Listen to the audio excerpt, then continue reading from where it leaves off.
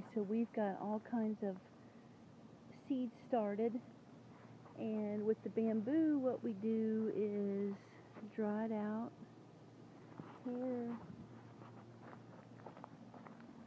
These are all the big daddies for the flutes and the walking sticks. I've moved them over here because of the sun. It's kind of cool because sometimes if it gets just one part of the sun, it will literally color it that pretty orange. What is this one here? Anyway, this one I cannot wait to make a flute out of.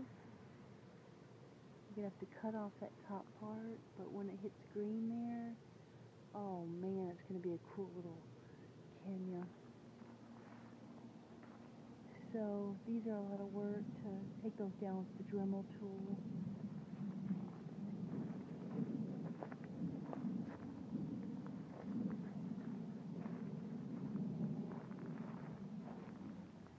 So pretty.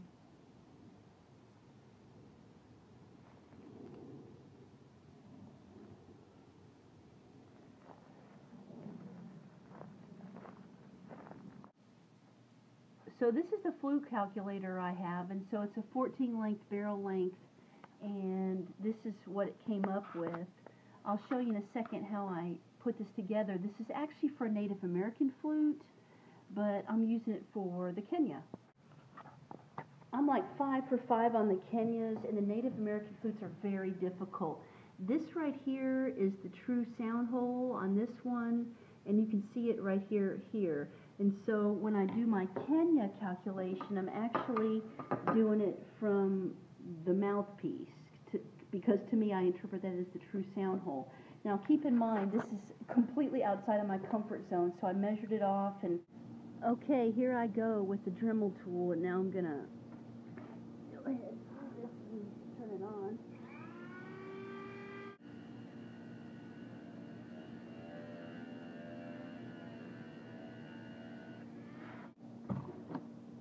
Alright, here we go. Got it here.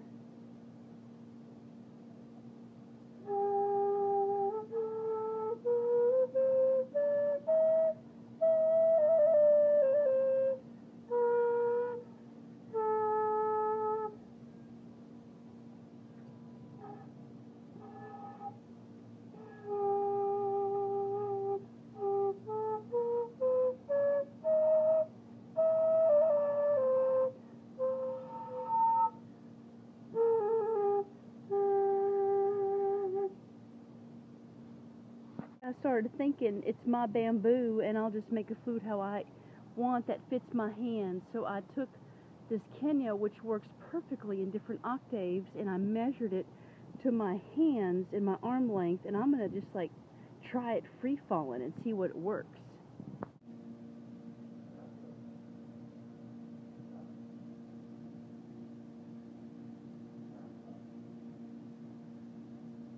Here's my project for the night after working the back.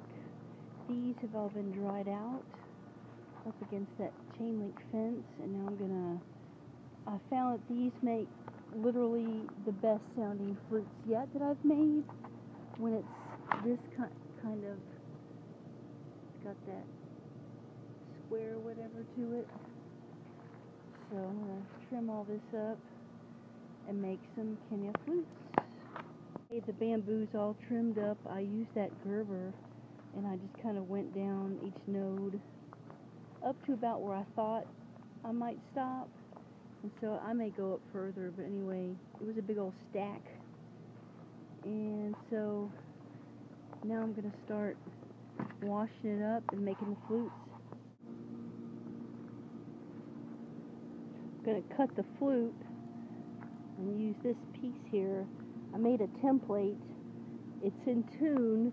I used a formula off the internet. I've been using a different method, and this time I tried actually a pre-arranged, but I put notice something wrong here?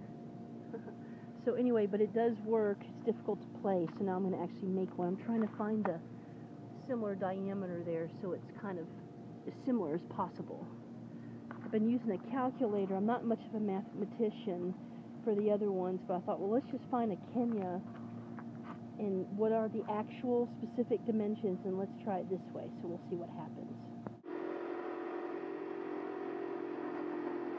Tell from here that that area has been cleaned up. I'm going on the back end. Look how nice this stuff is raked up. You can now actually see the fence line. I'm keeping parts of the bamboo and pruning it because I want it to have like this walkable path vibe.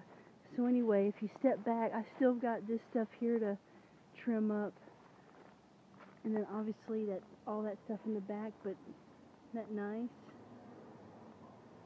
And then it's all going into this compost, all that stuff I've raked up.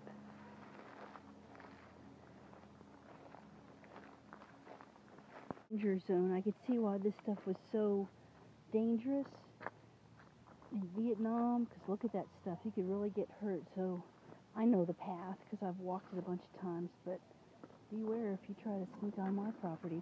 So anyway, this has all been, I don't know, it was a tree that was dead that Daniel cut up, and there's a bunch of stuff along the fence line here for us to clean up. But as you can see, the archaeological dig site, and there were lots of dead branches back here that I've pulled out and thinned this amazingly much more viable to go through. And it's really cool. All this has been thinned out. And then, whoa, there's a wasp. Whoa. Look at that pretty piece. Whoa, that's cool. So, can you see the house? Probably not. See this like trash? I cleared up so much trash back here. More trash. Here's this house.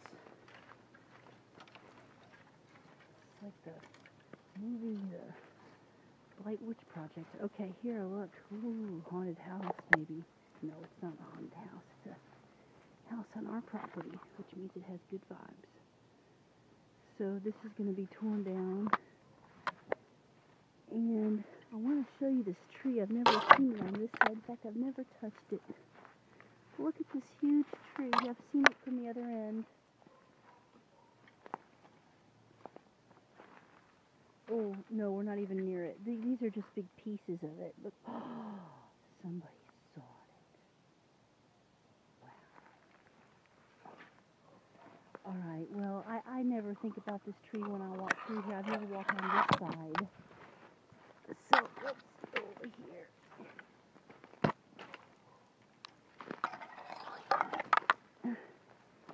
This is quite a feat. Here's that house. Okay.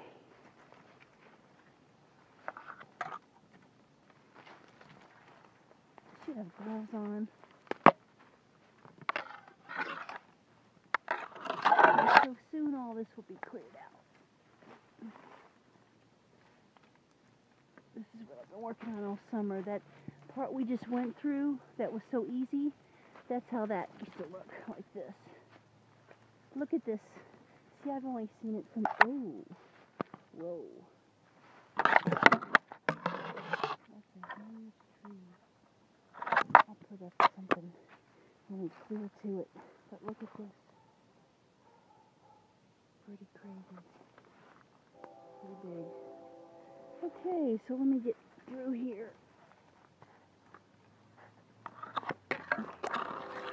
If you ever need a stunt person to go through bamboo, I'm available for hire. And I also can do speaking parts. So, see what the surveyors did? Which it's all good. I've cleared some of this out actually.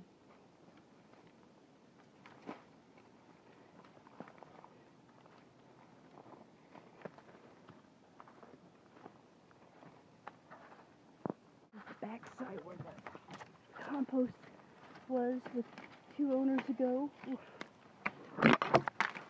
And here I am.